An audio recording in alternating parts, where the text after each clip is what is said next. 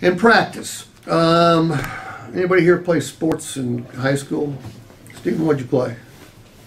Basketball, baseball, and football. Okay. So you played football on Friday nights, right? Okay. 10, 11 games a season? 10. 10 games a season. Game takes 2 hours to play. For every Friday night you played, how much time did you spend on the practice field? Every day but Friday. 5 times. Think about that. You know, I've had lots of former professional athletes in my seminars over the years, and they've convinced me it was about 40 to 1. For every hour they played on Friday night or Saturday afternoon or Sunday, they spent 40 hours that week practicing their profession. And if you think about it, no profession should be more conducive to practice than ours, because there is no second place money in our profession. If someone shows up here, Patrick, and you do not help them buy a car that day, they're going to go somewhere else. Okay? Let's say, and by the way, not everybody buys their first time in. I understand that. Probably it's going to happen more so here because of the way you market your vehicles. But somebody may not buy the first time in, but if they don't buy the first time in, Patrick, you're going to follow them up. Okay? Let's say that customer comes over to my store. They don't buy from me the first time in either. So I'm going to follow them up as well. So on that third day, I get them on the phone and they say, Steve, you were great. Loved your vehicle, loved your store. Next time we're in the market for a vehicle, we'll give you a shot because we bought a car from Patrick over at Harbin. It was a photo finish. You lost by a nose. What's my reward for losing by a nose?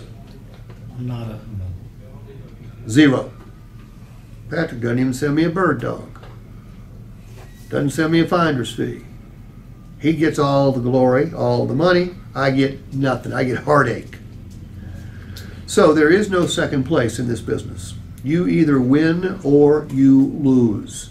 And if you're in a position where you win or you lose, I would think you should practice your profession. But it's not part of our culture as a rule. Again, better here than most places. I hope you get used to role playing with each other. We're going to role play today and tomorrow. It's not all that much fun because I'm going to have a camera sticking in your face. It's intense, scary, but you'll be better for it. Because if we make a mistake in here, what's it cost us? Nada. Make a mistake out there, cost us a deal. Okay?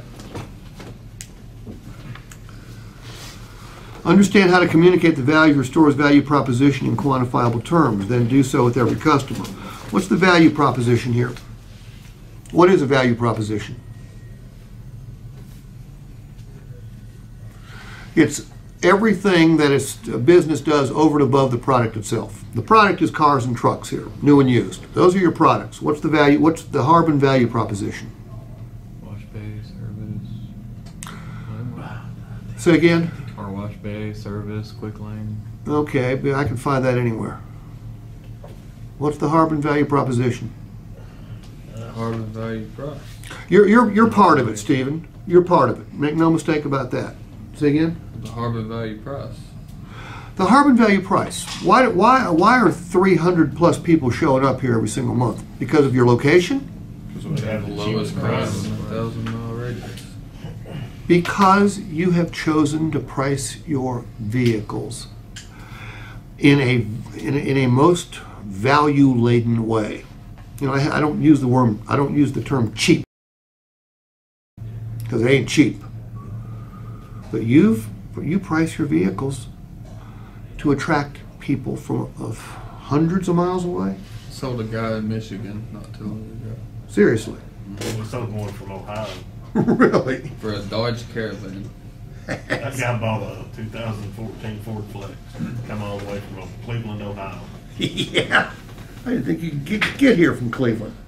We had a guy that just got off a plane from Japan.